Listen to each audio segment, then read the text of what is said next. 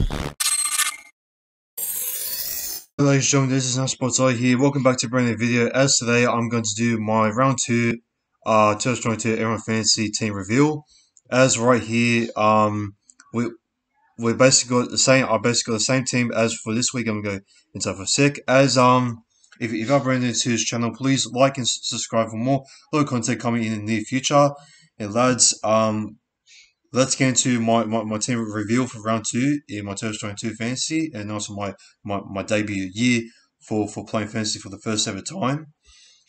So the reason why I have like my team unchanged for round 2, as I had like thoughts like of trading like not Eli- not Elias, because I thought for my head, locking Elias is going to take some time to gel with the halves, especially with experienced 5'8" Cody Walker, which I think Cody Walker is going to like help him out there quite a lot there for the fantasy team against Melbourne this week, and hopefully it will go good. And yeah, even though it's going to be a big task to get a lot of opportunities and to have a good kick game up against Melbourne, I reckon Ilias will actually improve and will get a little bit better. And I think he will get much more points than what he did for last week.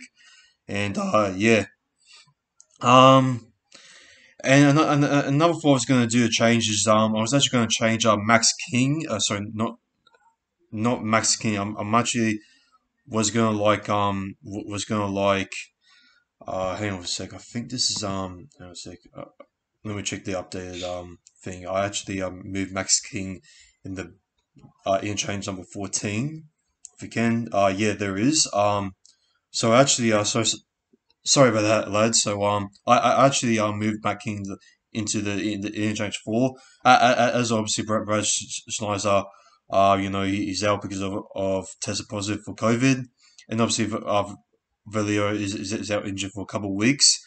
But I was going to trade out Valia and Brad Schneider, and then obviously in my head I thought myself, well, Brad Schneider is only out for one game, and I thought myself, well, it will be pretty silly to trade out a young gun who's just going only going to be out for one game, and I thought to myself, well, if he's going to be out, what about Valeria? Well, you know, I'll be looking around trying to trade these players, and obviously I want to spend like cheaper, so I don't use all my money in case if my squad doesn't make enough money in round 2, and I thought myself, well, I could trade with Morale or either Will Smith, but I thought myself, well, Will Smith, I don't think he's going is going to have the best games. I think it will be average for the Gold Coast Titans, and I'm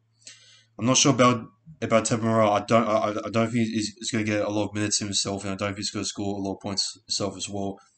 And I was watching a couple of videos from the NRL Fantasy analysis. I think his name is, and he actually interested. Well, unless there is other cheap players that can have much more points than what Valia does, then yeah, go for it. But other than that, I think from what I've seen, from I learned from a couple of videos, seeing if I should trade out for the Brad Schneider, I thought to myself, well, I think it's a big risk of like keep on going for more cash cows, because if I keep on going for more cash cows, for a much more cheaper one that could possibly get more points, yes, but you got to remember, lads. This is we only have round 1 happening, and this season is going to be very unpredictable. If round 1 has already showed us, so if I was you, I would just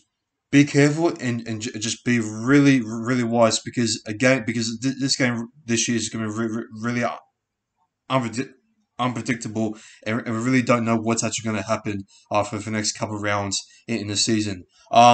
But what I will say is that you know, if I do get a cash cow, it could possibly prevent me of being an idiot, because that player can only have one game, and become a fluke, or either he can get suspended in a game, or either he can get injured for possibly the rest of the season, as we've seen from a couple of young players such as Sean Russell and Hayes Dunster themselves. And yeah, it's I really don't think you should really risk trading these players around, but I really think that my team here seems fine. There are a couple of players that are going to take them time, and obviously I think Max King is going to get a couple more decent points there in the bench, which I think my bench players are looking right here with Ethan Bellemore. I think seeing on Team of the Week, I believe on on the on the NRL website. I think it'll go pretty good again for Manly up against Sydney Roosters. Once again, Chris Randall was absolutely decent, and I think he could be good against West Tigers as well. We'll have to wait and see that he could be scoring between 45 points or 50 maybe once again, but yeah, I don't think he's really going to score a lot of points of what he did against the Roosters. Elias, obviously I said before he's going to improve against the Melbourne Storm in this game. So yeah, the bench play is looking pretty good. Andrew Fafita didn't have the didn't have that much ball against the Canberra Raiders, and I reckon that he could be the player that could possibly I don't know, man, on how he's going to go against the Eels, but I mean, he could be going a little bit more better than what he did, but I don't really think he's going to give me that much points in that. But who knows, man? I'm just going to keep it at the moment. I really don't want to trade any players because there are the many cheap players that could be really valuable for your team itself, and I just reckon that it's just a big risk of just getting much more cash cows, and I really advise you that just be careful on who you trade. I mean, like if you have like players like Brandon Smith or have Ryan Madison and Sean Russell, then yeah, sell them since Ryan Madison is not really on the roll for this at the moment. Bradford doesn't really know where to play him for his actual role at the moment, as of Nathan Brown coming back in there for lock, and most of the boys it's been most of the play around there with Sean Lane on the left edge there. So it could be going there once again, but Ryan Madison at the moment is really unknown at the moment, and obviously Sean Ross is going to be injured for a while. Obviously Trey as well. Brandon Smith is obviously the same as well, and yeah yeah for the starters here, I was having a bit of a back and forth for if I was going to captainize Josh Curran, which I obviously scored me 72 points round one, and I'm thinking about him possibly putting in captaincy possibly to possibly go up and give me like 81 or something like that. But I have heard they could be up and down, so don't really expect him to possibly get to this point once again against the Gold Coast Titans, which I do think that Titans will be a little bit too good for the Warriors. So I don't really see Josh Curran doing much as what he did. And as for James Tedesco, I really think that as a captain, I think he's going to prove a lot against the Eagles and the what he did from last week. And yeah, I think like me tipping him as a man match. By the way, go see that video.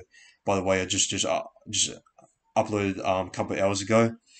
I do think that James Tedesco is probably going to improve and starting to eye out for that Daily M to get on the road for that. And I'm just keeping Murray just in case if he does like get like in jail. I mean, I doubt it, but I just left Murray there as a vice captain, even though putting Tedesco as a captain doesn't really mean much to put anyone as vice captain at the moment, to be honest. And yeah, obviously Remani, yeah, I was a little bit disappointed with him in my fantasy, but I do think he's going to improve.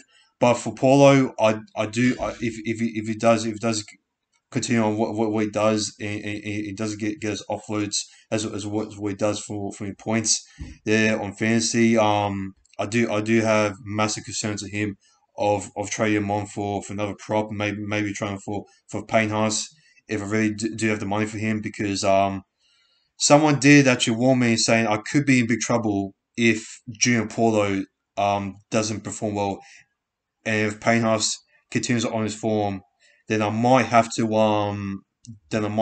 put in Paynehouse in there, and possibly maybe put him as captain, and possibly put James Tedesco as vice captain as well. So yeah, but at the moment I'm going to keep Junior Paulo.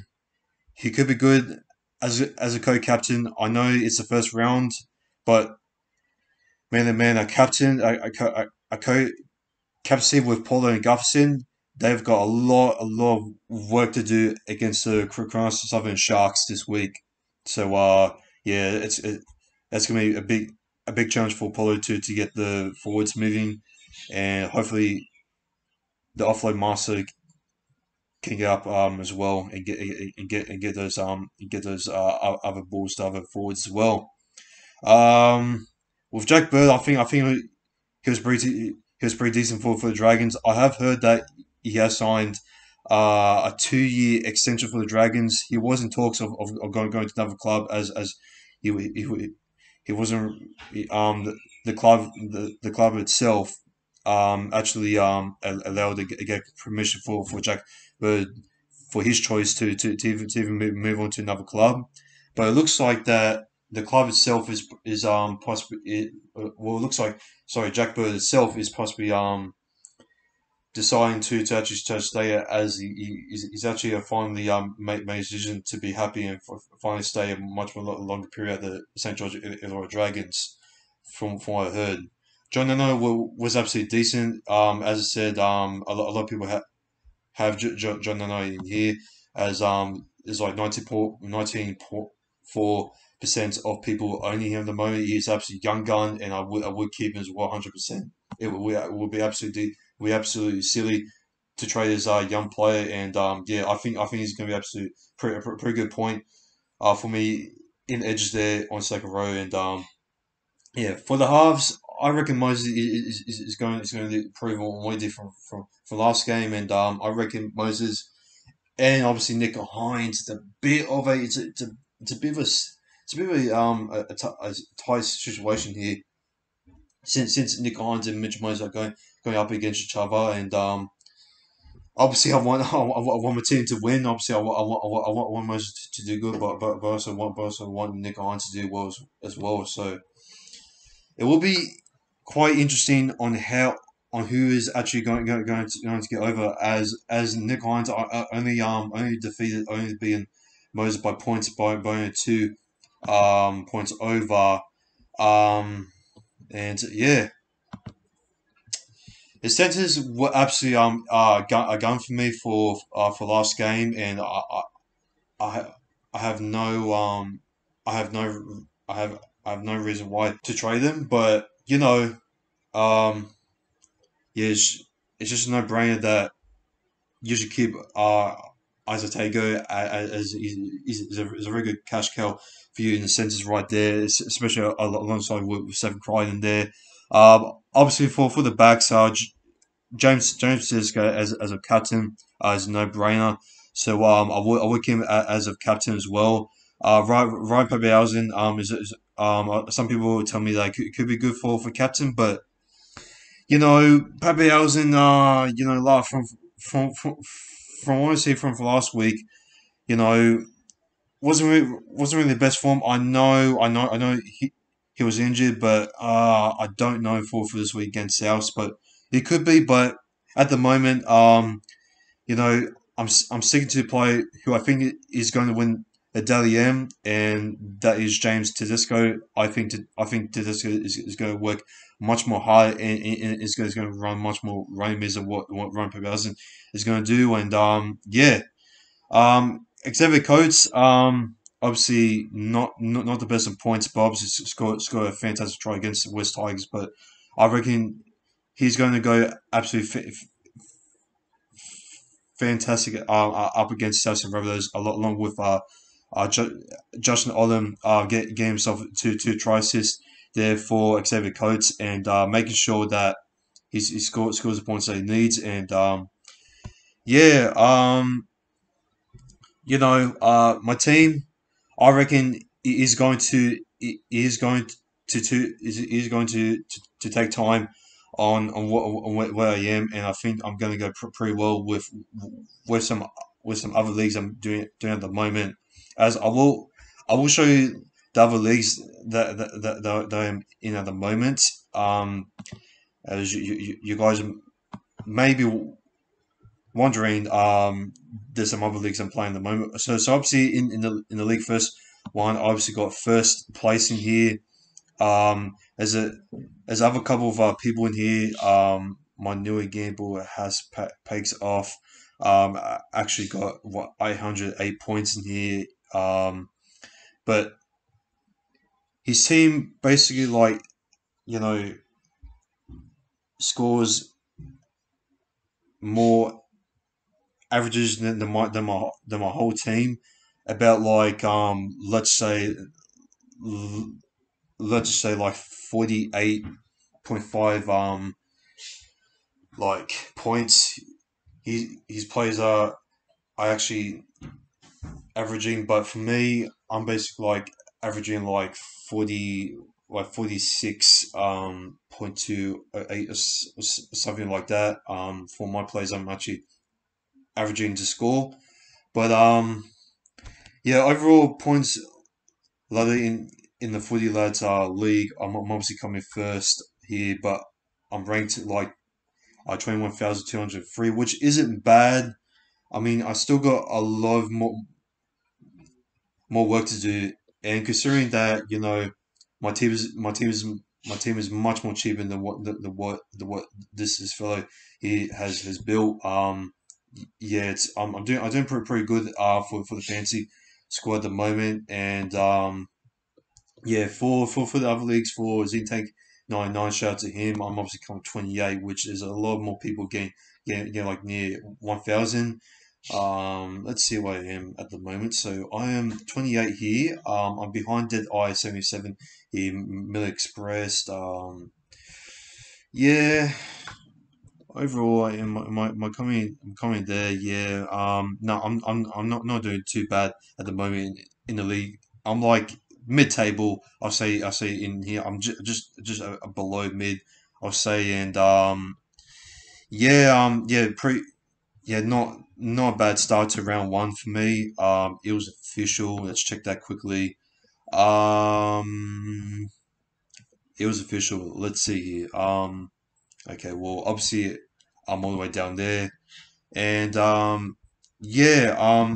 That's basically my team for for round one, and for round two, I really do believe. I think who's gonna who's going to who's going to score the highest. I reckon James Tedesco is going to score the highest for me.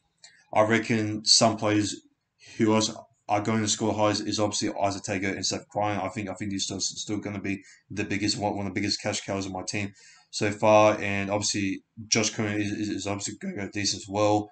Uh, hopefully Murray can possibly improve, but I am a little bit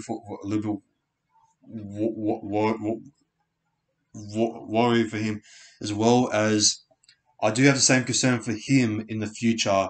Along with Paulo, if he doesn't give him his points as of him captures the South African squad, then I might be training off with Isaiah Yeo, as he is the hot buy to get at the moment, even though it is only round one, and I know that he doesn't play full 80 minutes, Isaiah Yeo, but you know, he does he does give you he does give you more points as a captain, more as a lock, as what Murray is doing ourselves at the moment. So I wouldn't mind it, but as a team right here, I hope that my team on the bench, everything he is going to improve. Obviously, Va- Valeria is not going to like play with Snizer as well, so yeah, that's a bit unfortunate. But Thompson and Andrew Feeder, I hope they can at least give me some money and some more money than what I did from last week. As yeah, the emergency didn't really give me that much money from what they did from last week. So yeah, anything else to have for the fantasy squad missed out? Other than that, yeah, ladies and gentlemen, this has been our Sports Loaded. I hope you guys enjoy my round team reveal for fantasy squad for this week, and hope to good luck to Toy Fantasy Squad. And I do want to apologize for the stuttering and shit and fucking freezes in this video. I know, but I had to like get this video out quickly as I can. So I apologize for me for stuttering all over the place and that. But yeah, other than that, good luck to fantasy teams for this week, and I hope you guys enjoy this fantasy round two video. And ladies and gentlemen, it's been nice spot. So take care and peace. Coming in hot.